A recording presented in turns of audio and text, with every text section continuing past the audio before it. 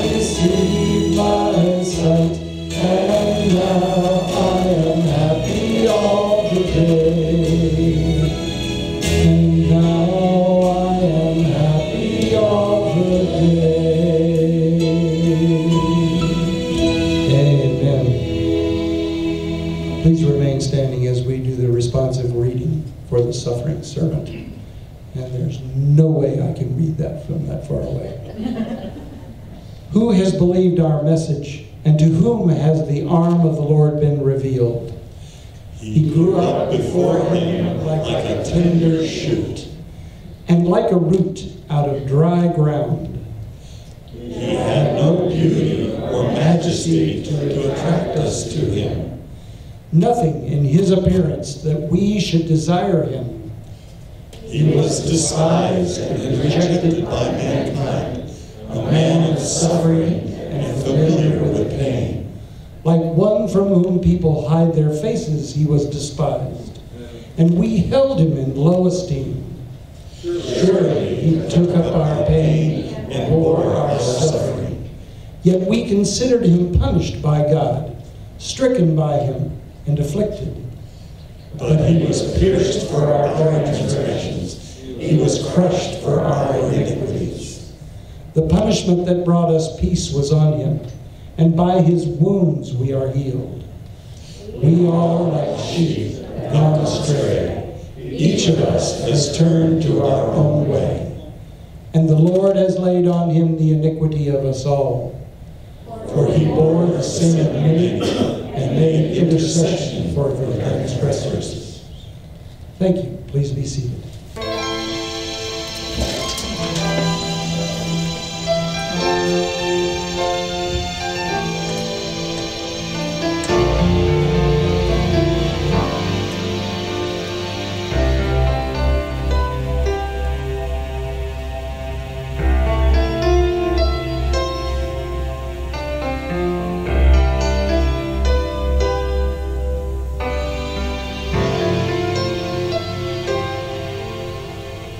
Tell me Jesus died for my transgressions, that he paid that price a long, long time ago. gave his life for me on a hill called Calvary.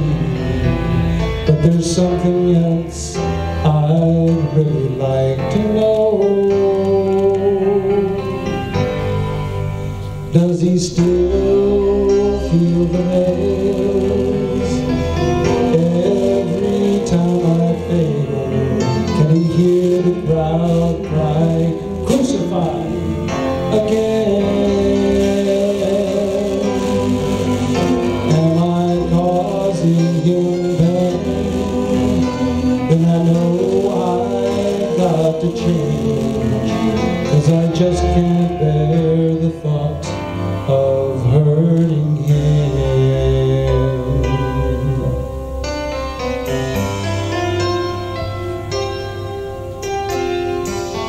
Seems that I'm so good at breaking promises, and I treat his precious grace so carelessly. But each time he forgives, what if he relives the agony he felt upon that tree? Does he still feel the nails every time I fail? Can he hear the crowd cry, crucify again? Am I causing him pain? Then I know I've got to change, 'cause I just can't bear the thought of hurting him.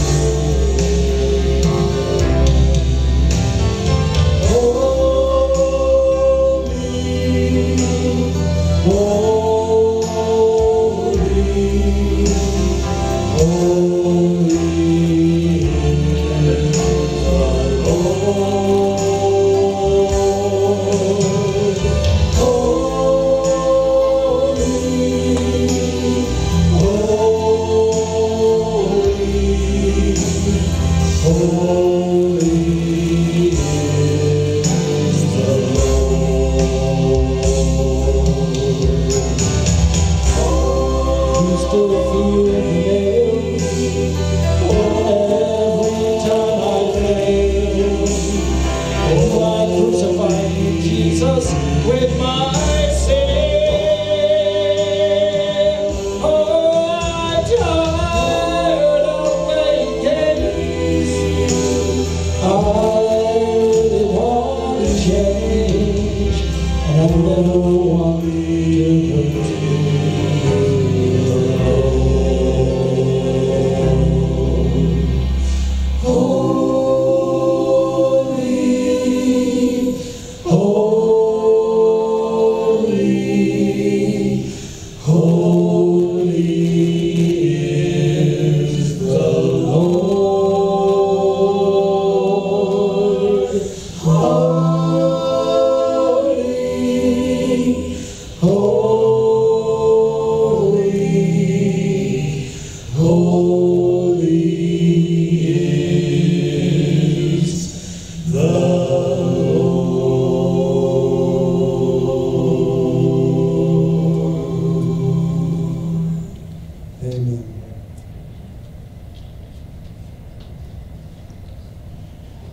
Good Friday. Wow.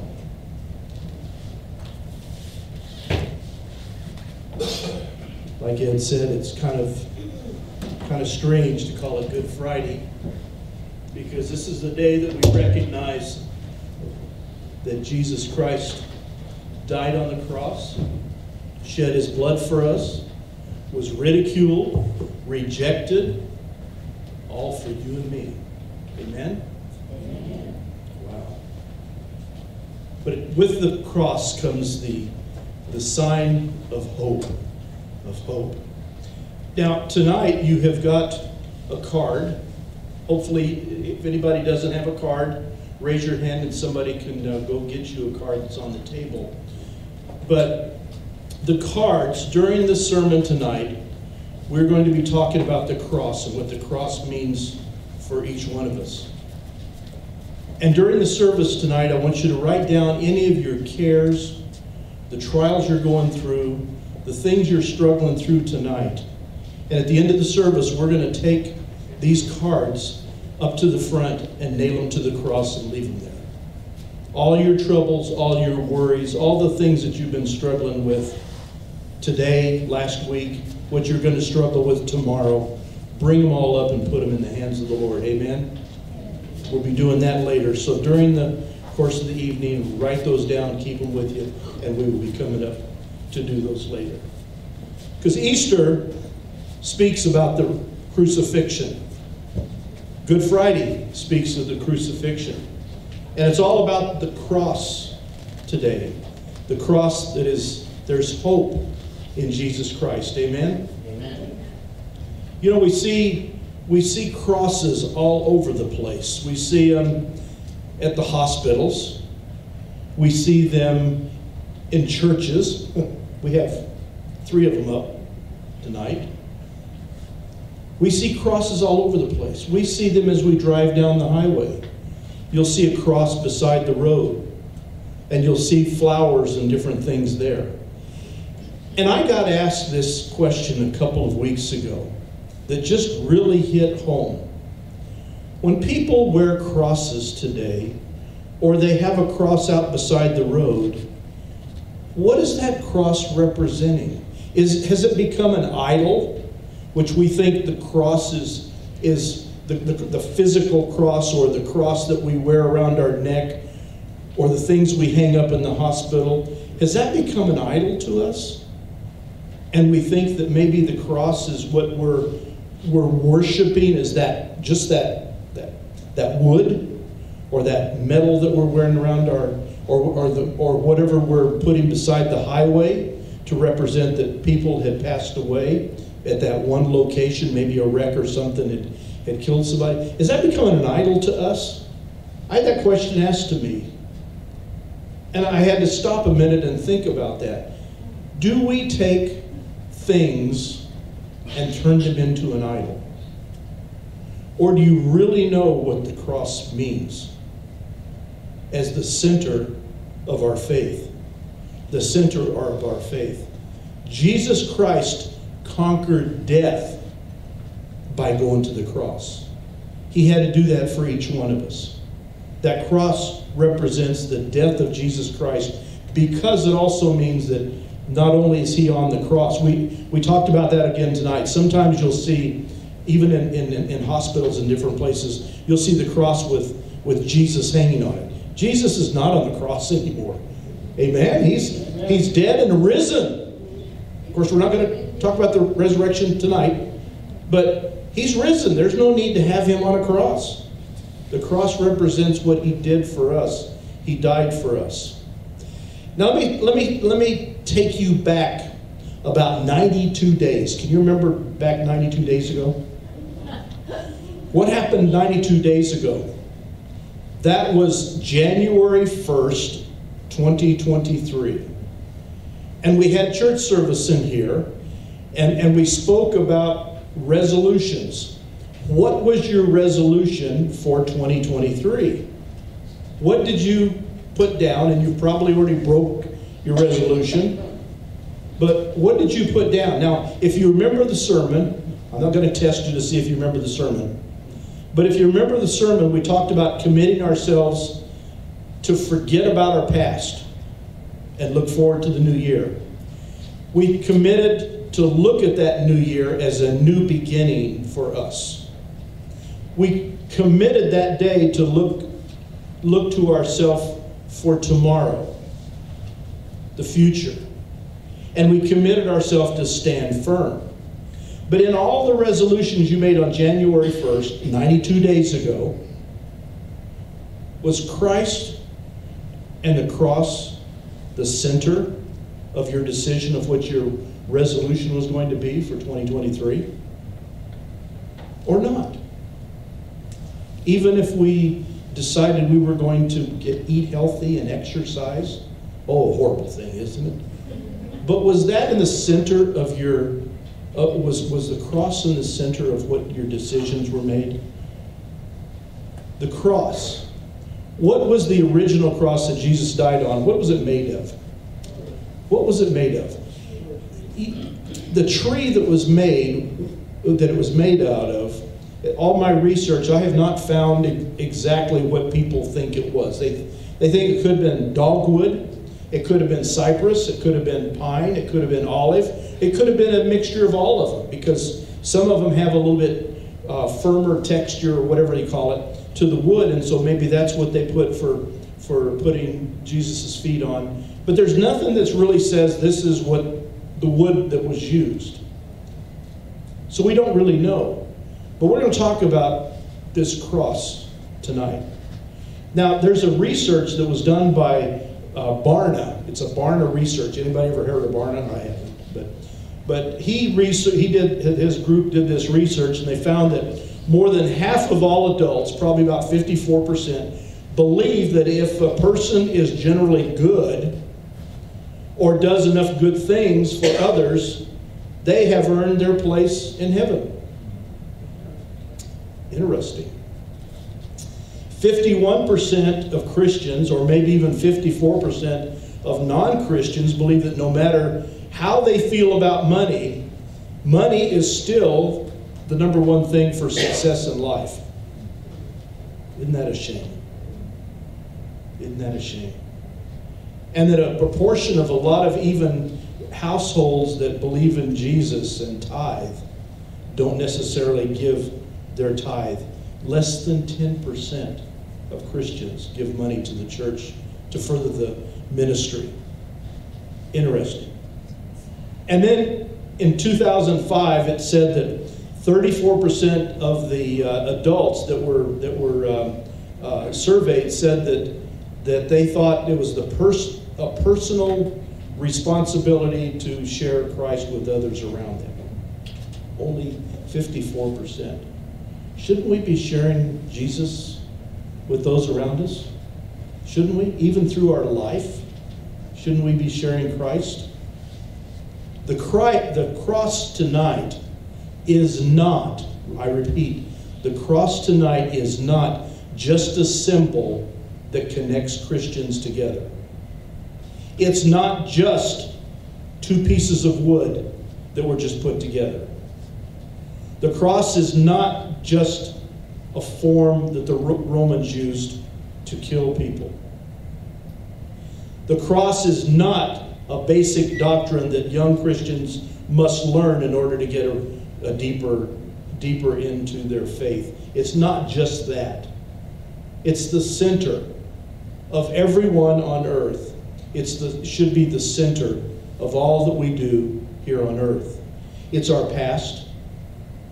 It's our present. The cross is also our future. The cross should be the center of all of our lives today, all of our decisions, all of the things that we've made resolutions for. The cross should be the center of all that. The cross should be the center. The cross is the center of our faith. The cross should be the center of our faith. Not just the starting point of our faith, or not just the ending part of our faith, but it should be central of our faith. What we believe in Christ tonight should be dealt with through the cross. It's our faith. It's the center of our faith. And it's tragic that a lot of people, even Christians, don't really understand what the cross is all about. Now we read the scriptures, and we know that Jesus Christ came and died on the cross for us, but do we really look at the cross and what it meant and the blood? We saw the Passion of the Christ a couple of Sundays ago. And it always gets to me when they're putting Jesus on the cross and they've got him laid down and they hammer those spikes into his hands and his feet. How tragic. And then they bring the cross up and put it down in the hole, and you see the blood running down the cross. The cross has a big symbol for us, isn't it? It should be the center of our life. Martin Luther says, I'm quoting Martin Luther, he says, in other words, What the heart is to the body, the cross is to our faith. What the foundation is to the building, the cross is to Christian thought and practice. Lay this doctrine crooked, and our faith will be like the leaning tower of Pisa. 1 Corinthians 2, he says, when I came to you, brothers, I did not come with eloquence and superior wisdom as I proclaimed to you the testimony of God. For I resolved to know nothing while I was with you, except it's about Jesus Christ and Him crucified.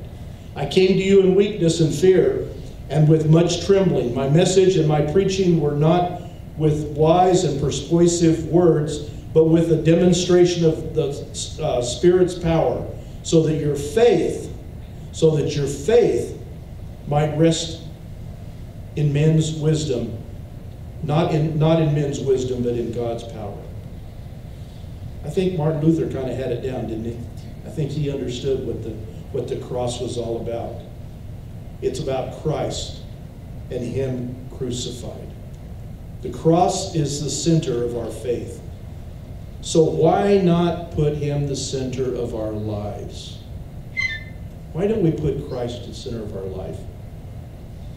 Without Christ dying on the cross for us, there will be no Christianity. Without Jesus dying on the cross, there's no hope of eternity. Without Jesus Christ dying on the cross, there's no reason for us to come and worship. Without Jesus dying on the cross, there is nothing but emptiness. It should be the center, the cross should be the center of our lives, not just worship. Amen? We also know that the cross is the center of our future. The center of our future. Jesus came and died on the cross for our sins to secure our future in heaven. Amen? The cross is at the center of all our futures, the entire mankind. Because you see, you either believe in Christ as your Savior, and you believe that the cross is where Jesus died and shed His blood for each one of us, and took on all the sin of all of earth, and you accept Jesus Christ into your life, or you don't. Maybe your choice is not to accept this. And if so, the cross is still the future for all of mankind. Amen? It is. It should be the center of all of what we do and all the decision we make. If you know Jesus and know Him crucified, then He knows you. And you know that heaven is in store for each of us. John 10, starting in verse 7, it says, Therefore Jesus said unto them, Verily I tell you, I am the gate for the sheep. All who have come before me are thieves and robbers, but the sheep have not listened to them. I am the gate, Jesus says. Whoever enters with me will be saved. They will come in and go out and find pasture. The thief comes only to steal and to kill and destroy. I have come that they may have life, and they may have it more abundantly. I am the good shepherd. The good shepherd lays down his life for his sheep. A hired hand is not a shepherd and does not own the sheep. So when he sees the wolf coming, he abandons the sheep and runs away. Then the wolf attacks the flock and scatters. The man runs away because he is just a hired hand and cares nothing for the sheep. But Jesus says, I am the good shepherd. I know my sheep, and I know the sheep knows me. Just as the Father knows me, and I know the Father.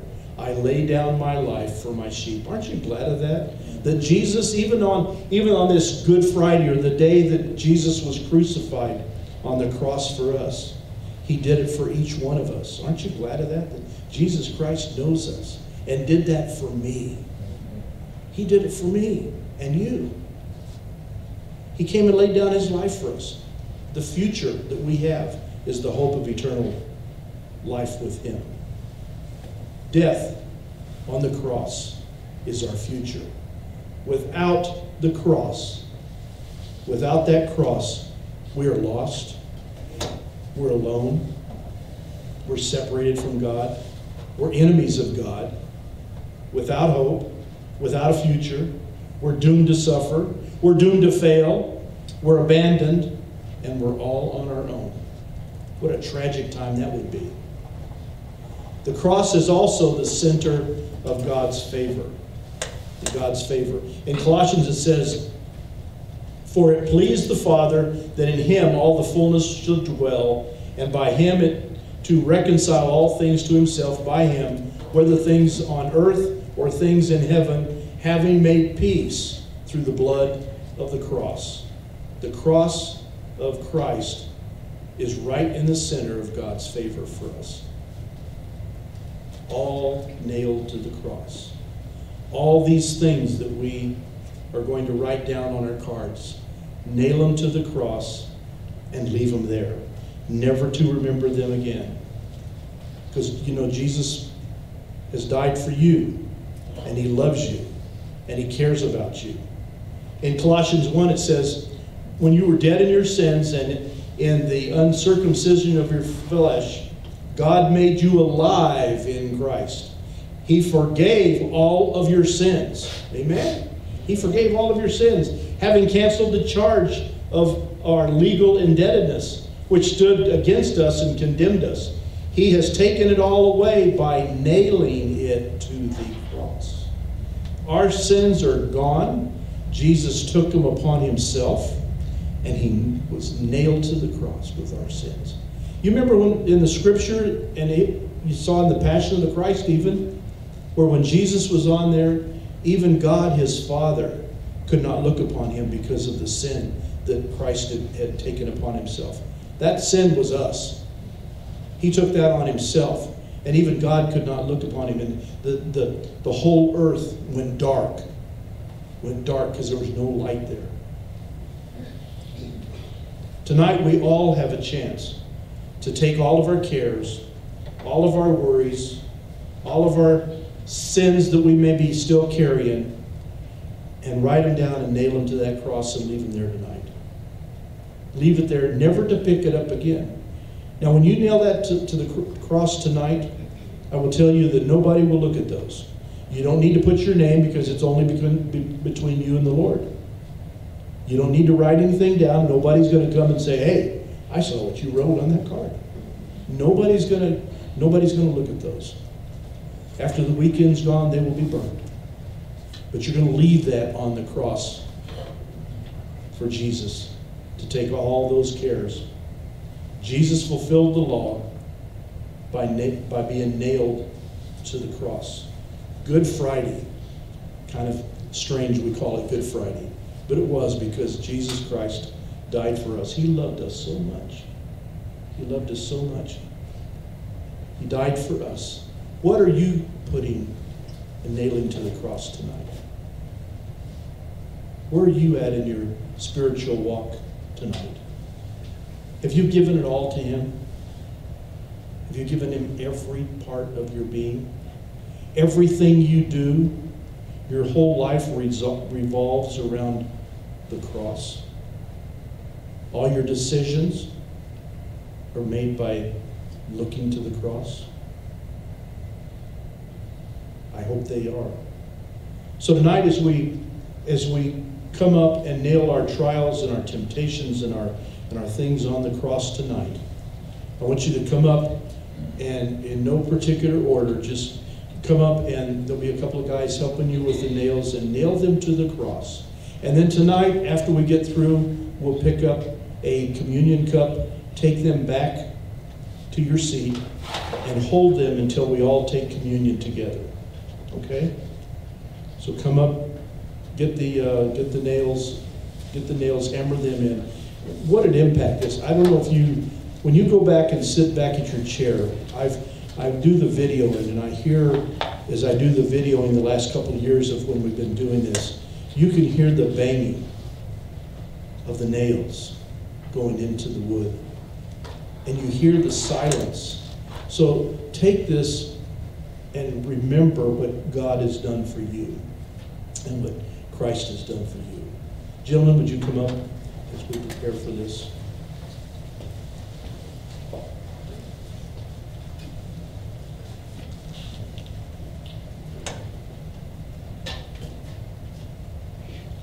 Let us pray over the elements. Gracious Heavenly Father, we gather tonight to nail all of our cares and our worries and our trials that we're going through, and let you take control of those.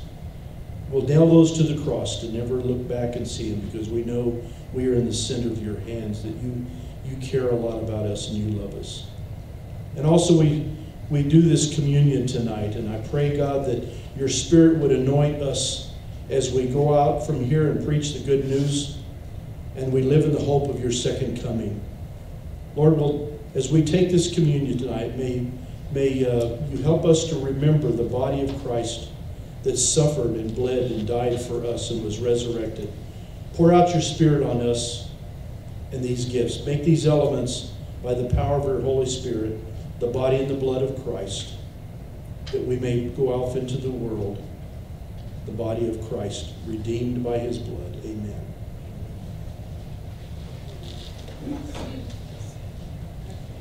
You may get up and come as you will.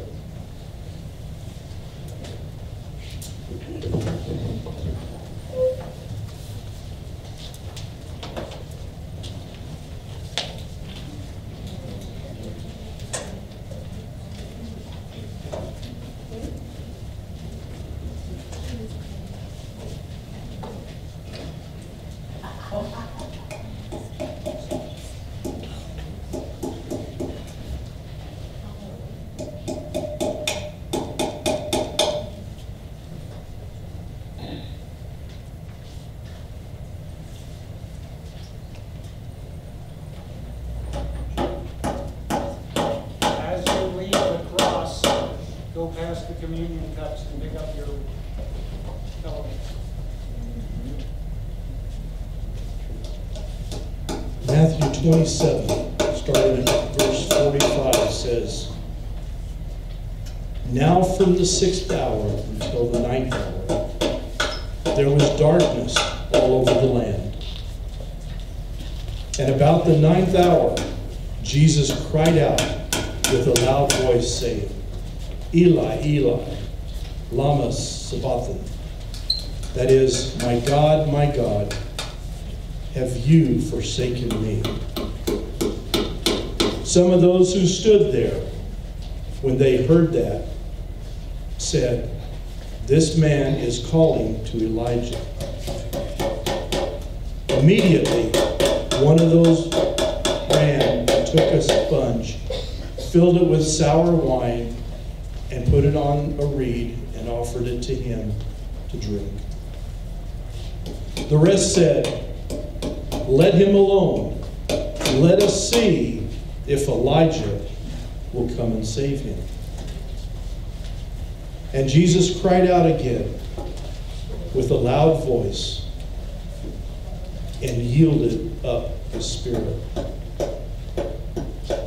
And behold, the veil of the temple was torn in two from top to bottom, and the earth quaked, and the rocks were split. And the graves were opened, and many bodies of the saints who had fallen asleep were raised. Praise the Lord. And coming out of the graves after his resurrection, they went into the holy city and appeared to many. So when the centurion and those with him who were guarding Jesus saw the earthquake and the things that had happened, they feared greatly, saying, "Truly, truly, this was the Son of God."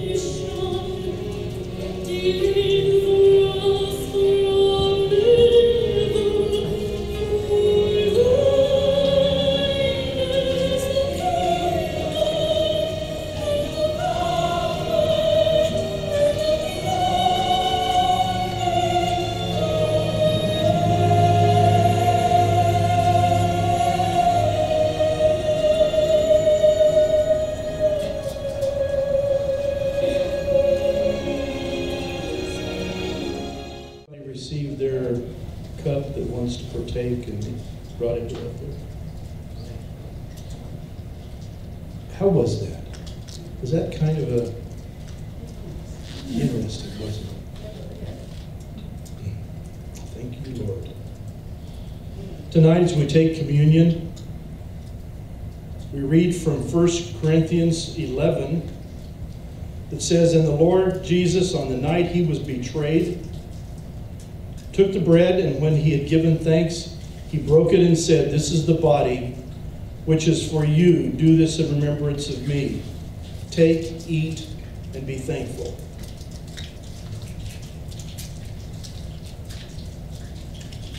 In the same way, after supper, he took the cup, saying, "This cup is a new covenant in my blood. Do this whenever you drink it in remembrance of me. For whenever you eat this bread and drink this cup, you proclaim the Lord's death until he comes." Take, drink, and be thankful.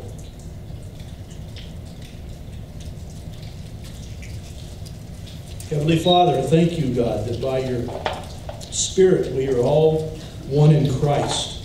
We're all one with each other and one in the ministry of Jesus to all the world until Christ comes again in that final victory. Lord, the cross was actually a victory over death. We ask this in the name of the Father and the Son and the Holy Spirit. Amen. Amen. Well, let's stand together as we close this service tonight.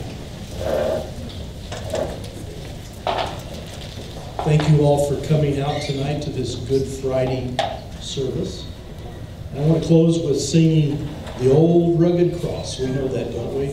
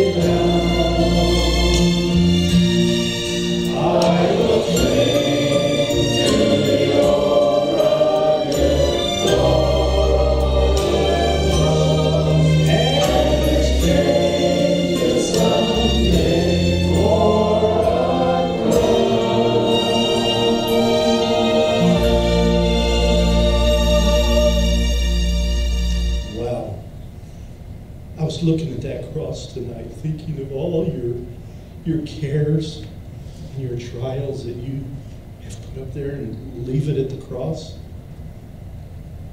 Don't take those back up again. Leave them there tonight. Leave here knowing that you've given those over to the Lord, never to pick them up again. It's in His hands to solve our issues. Amen? It's Him. Never for us to pick it up again. Don't let Satan tell you any different. You've left that at the cross tonight. Amen? Wow, I see that. Okay, I'm a little more emotional than most. But I look at that thinking, thank you, Lord, for that opportunity we have. Thank you as you go from here tonight. May God bless you and give you the peace as you leave here tonight, knowing that Jesus Christ died on that cross for you. He loves you. Amen? Amen. You are dismissed.